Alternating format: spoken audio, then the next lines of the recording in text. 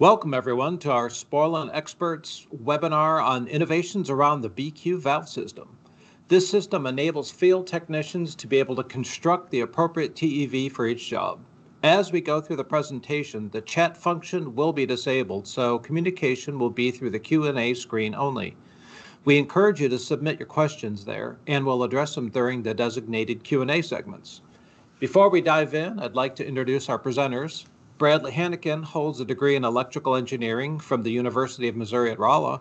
He is currently our senior product manager over thermostatic expansion valves, distributors, and flow controls, and our complex value-added assemblies. His co-presenter today is Stephen Koester.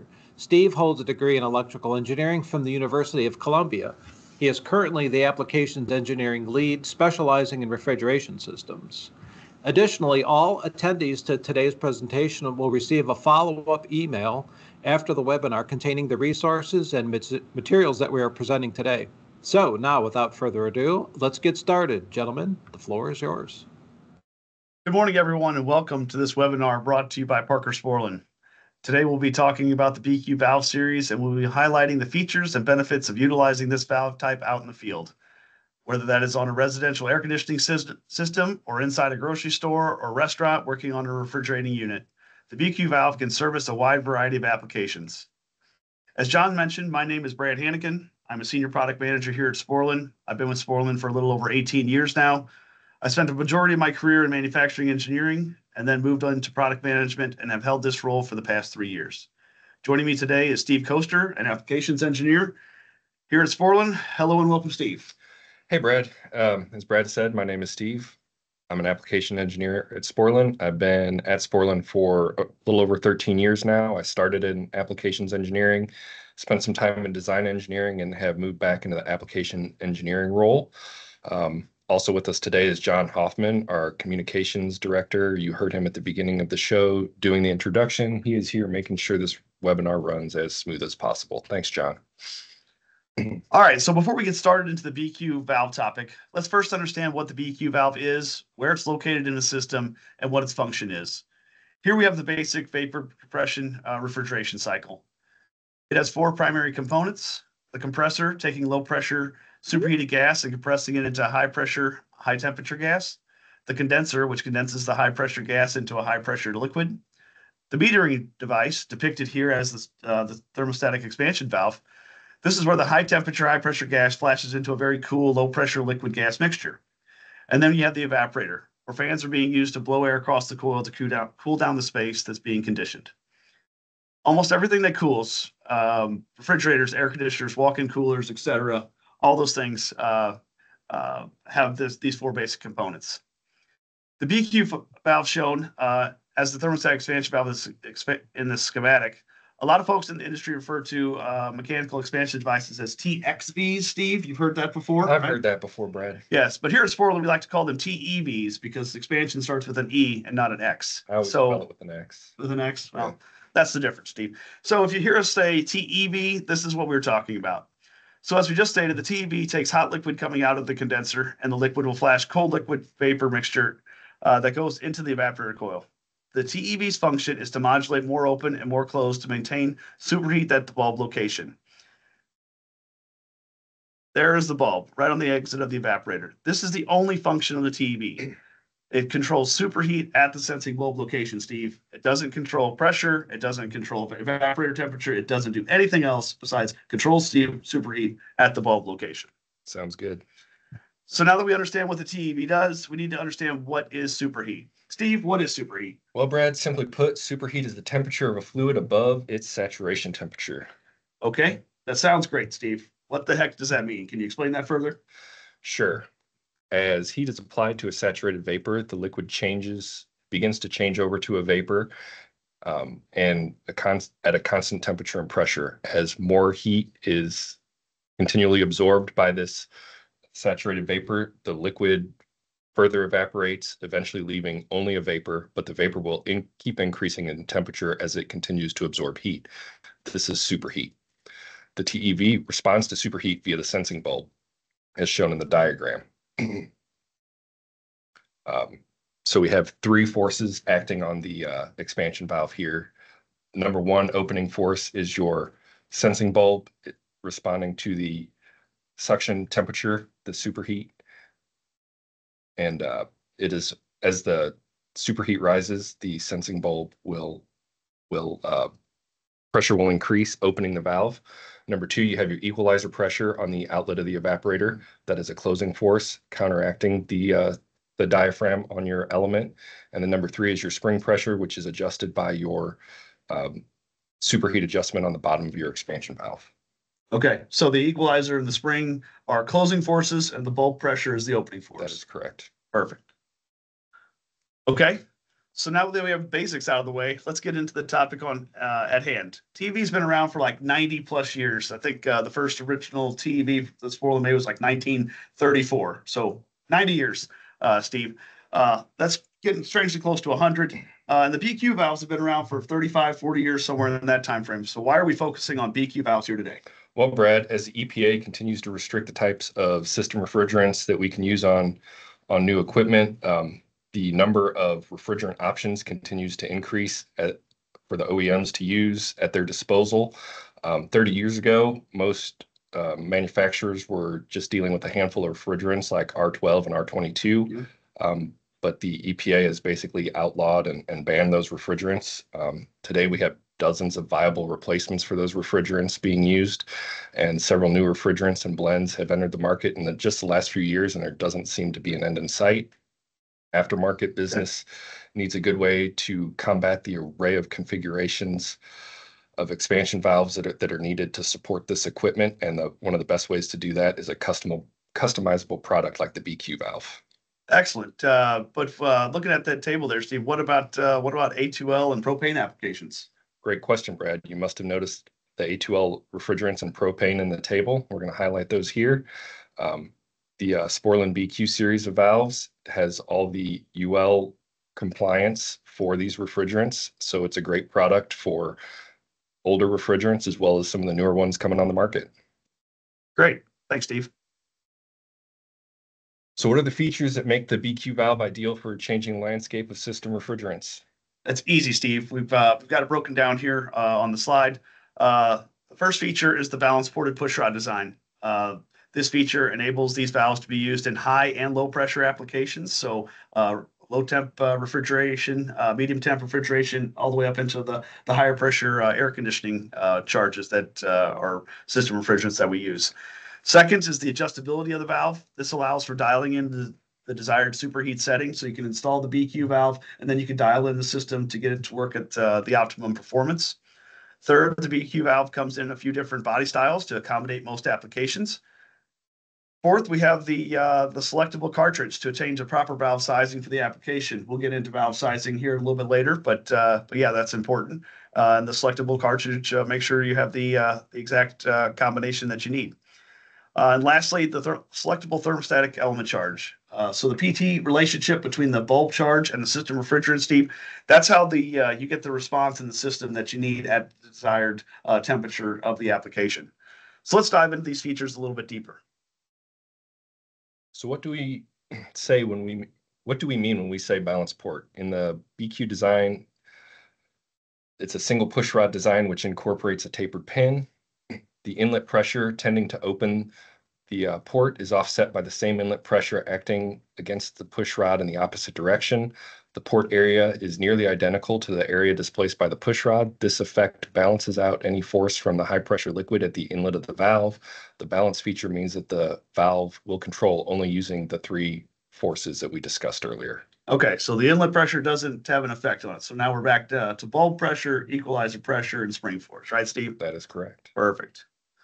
Okay, next we have the adjustable bottom cap feature on the BQ valve. As I mentioned earlier, removing the seal cap exposes the adjustment mechanism. So to increase superheat, you turn the drive clockwise in. This will increase the spring pressure, which we talked about before, resulting in the bulb needing to see higher temperatures, right? So the superheat grows in order to open the valve. Conversely, to decrease superheat, turn the drive counterclockwise. BQ valves have about 8.5 rotations of adjustment, and the valves are supplied with the adjustment mechanism set in the middle. So after installation, the contractor, you can adjust it in or out, depending on whether you need the superheat to go either direction. Also, an important note when you adjust a BQ valve to tune your system, or when you adjust any adjustable expansion device, you should let the system settle out for about 15 minutes before making another adjustment. Allowing this amount of time to go by helps ensure that the system is running the way you want it before you leave the job site. So the first step in creating your BQ valve assembly is determining which valve configuration you are replacing. There are 3 versions of the BQ valve body. We name them differently to distinguish the differences between them. The original BQ valve was developed with SAE flare fittings. Flare valves can still be used on older legacy equipment that may need servicing. The EBQ body has extended sweat connections, and the SBQ body, which is convenient for applications where a replaceable strainer is being used on the inlet, and we do have internally and externally equalized versions of all these bodies. Yeah, that strainer version, you see a lot of that in refrigeration applications, right, Steve? Supermarkets, very good. Okay. All right, we'll move on to the sizing of the BQ valves. As mentioned before, the selectable BQ cartridge will determine the capacity of the valve. Each cartridge has its own unique pin and port combination to provide various capacities. There are 5 cartridge sizes for the BQ series, the AAA through the C port. The AA through C, so the 4 largest sizes, are available with 15% bleed ports drilled in them upon request. The cartridges are identified by the painted hex portion, as shown here. The table at the bottom right shows the capacity ranges for each of these cartridges with the corresponding system refrigerants. Finally, the last step in the process is determining which element to use for the application. The factors determining which element charge to use is simple. You just need to know which system refrigerant you are working with and what temperature range the application is, whether you are working on medium or low temp refrigeration application or air conditioning application. Sporlan offers the thermostatic charges you need. But wait, Brad, what is that picture on the right showing? Thanks for bringing that up, Steve. The photo on the right is the new and improved number 47 element assembly. So what's so different about this element? Well, for starters, you'll notice that the button on the top is gone. We have removed the button and have gone to a geometry that allows for an induction braze joint. This joint is more consistent than in any manual brazing process. The second main change is the lock nut size. Instead of having different lock nut sizes for the 43 and the 45, basically refrigeration and air conditioning, we're standardizing on one size for all applications. This will make it easier for contractors and technicians because now one size wrench can be used for all of the installation jobs. The number 47 element kits will be available in the next month, so be on the lookout for the new design. So that is it. After you've installed the element, you've created a BQ valve, and you didn't realize it at the time, but it was easy as 1, 2, 3, Steve. That's right, Brad. That 3-step process can be found on our counter mats as shown here. Once you have your valve body, cartridge, and element assembled, you are ready to install your BQ valve assembly. After letting the system come back online and a possible adjustment to the valve later, your system will be back to running as efficiently as it was before. So how do you get your hands on these BQ valves, Brad? That's easy, Steve. Sporlan authorized wholesalers offer valve bodies, cartridges, and element kits individually. You can purchase them separately, or we do have BQ cases are also available, like the one shown here on the left. The BQ case is an efficient way to keep extra components on hand or in the service vehicle. You don't want these things just bouncing around all over in the truck when you're driving to the. That sounds like a mess. Yeah, right. So the new and improved case, it's a little sturdier and it holds everything you want. This will make emergency service calls a breeze as you can assemble with what you need right there on site. A single BQ case can cover 120 possible different combinations of valves, products, and applications. You can also customize your case to the components that you use most often. So if you start using stuff, you can replace or fit it with more, certain element charges, certain size cartridges, certain valve body styles, whatever you run into most often, you can start customizing your case. You can also you make your own valve at several wholesale locations using a Q-bench. The Q-bench has all of the bodies, cartridges, thermostatic elements at your disposal. The difference with the Q-bench, you got all your body variations on there, your cartridges, 5 different sizes, and dozens of thermostatic charges. A Q-bench can prepare over 1,000 different configurations of TEVs, Steve.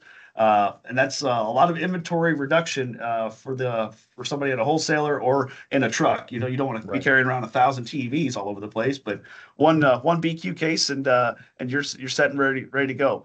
So that makes the BQ series a very powerful tool for wholesalers and contractors. Having this flexibility will be a great asset to combat the ever-changing landscape of the system refrigerant changes that we've been seeing and we will continue to see for the years to come.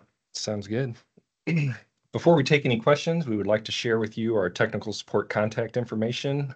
We have live phone support Monday through Friday, 7 a.m. to 4:30 p.m. Central. We do take a few days off here and there, like the upcoming Christmas holidays. There you go. Everybody does that, right, Steve? Yeah, hopefully. And then our phone number is 636-392-3906. And we also have email support, svdtechsupport@parker.com. Okay, I think that about wraps it up, Steve. So thank you all again for coming to the Expert Webinar Series. If you have any follow-up questions or feedback, you may contact us via the email that Steve just reported out there, svdtechsupport@parker.com. Or you can always call 636-239-1111. This is the general number for our headquarters here in Washington, and then you'll be transferred over to someone there. Okay, John, let's transfer it back to you and see if there's any questions. Great today. A couple questions came in. We have time for a few. Question came in, is there a modular valve like BQ for larger evaporators, like the O and EBS sized valves? We do not have anything that large at this time. We do not. Yes, this is those will have to be ordered, and we do have them available at wholesalers, John. But yeah, those would have to be ordered as completed parts. Okay. Another question came in. How do you adjust the spring pressure? Is there a special tool designed for this? It is a square drive, Steve. So any quarter-inch stem. So any adjustable wrench will work. Service tools also have the square drive on them. So anything like that, anything that will fix or fit onto that quarter-inch square head would work. Okay. One last question. Why would a TEV fail? Oh, man. A lot of times it can be, there's a number of different factors. It can be debris in the valve if it gets gummed up and the port gets clogged up. Sometimes, elements get mistreated. They're out there, they're on a piece of equipment that's vibrating. Maybe they wear through on their copper cap tube and some of the charge escapes. Yep. Those are two of the more common reasons, I would think. Yeah, stevia in applications. So those are two of the probably the most seen things. So whenever you're in the system and you're cleaning stuff out, always replace the catch-all in there, install one, so that way you get the system cleaned out, so that way you don't have the same issue potentially on the next expansion valve that you install. So. Yep, and if you fit one of those valves in with the removable strainer on the inlet, that definitely helps catch some debris before it gets into the valve port as well. Okay. All right. Great. Well, that's all the questions we've had for now. If anybody has questions, feel free to email the tech support line. We'll follow up with those later. So I just want to thank everybody for joining us today on this webinar about the BQ valve system and components. We hope you found this information helpful. A big thanks to our presenters, Brad and Steve, for sharing their expertise with us. Be sure to keep an eye out on your inbox for follow-up emails that will be including some reference materials about the items that we discussed today. We appreciate your participation. If you enjoyed this session, we'd love for you to join us on our next webinar, where we'll be exploring CO2 systems and microthermal controls. Keep an eye out on social media channels for this announcement and registration details. This session was recorded and will be available on our YouTube channel, where you can also check out other video shorts and training videos. And with that, we want to thank you and have a great day.